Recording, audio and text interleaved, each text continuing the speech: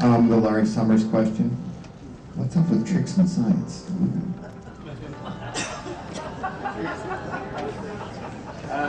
Slightly off topic, nonetheless interesting. Yeah. It's science education. Yeah, right.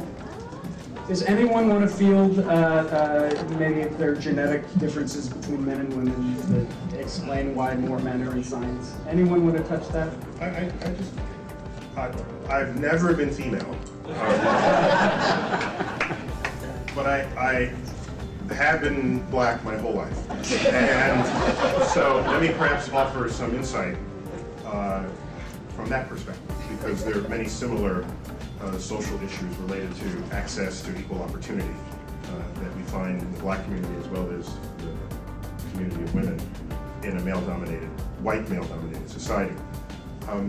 And I'll be brief because I want to try to get more questions. When I look at, throughout my life, I've known that I wanted to do astrophysics since I was 9 years old, a first visit to the Hague Planetarium. I was a little younger than Victor at the time. I was, although he did it before I did. And so I got to see how the world around me reacted to my expression of these ambitions. And all I can say is the fact that I wanted to be a scientist and astrophysicist was hands down the path of most resistance through the forces of nature and forces of society. Anytime I expressed this interest, teachers would say, don't you want to be an athlete? Or don't you want to? I wanted to become something that was outside of the paradigms of expectation of the people in power. And so fortunately, my depth of interest in the was so deep and so fuel-enriched that every one of these curveballs that I was thrown in, fences built in front of me, and hills that I had to climb, I just reached for more fuel and I kept going.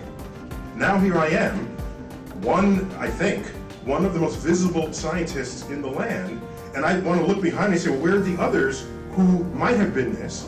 And they're not there.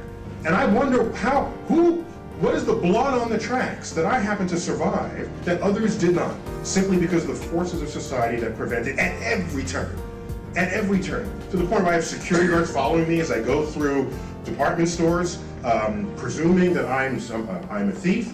I walked out of a store one time and the alarm went off, and so they came running to me. I walked through the gate. At the same time, a white male walked through the gate, and that guy just walked off with the stolen goods, knowing that they would have stopped me and not him.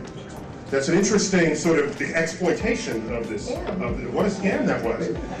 I think people should do that more often, all right? I'm going shopping with you. So my life experience tells me that when you don't find blacks in the sciences, you don't find women in the sciences, I know that these forces are real, and I had to survive them in order to get where I am today. So before we start talking about genetic differences, right, you gotta come up with a system where there's equal opportunity, then we can have that conversation.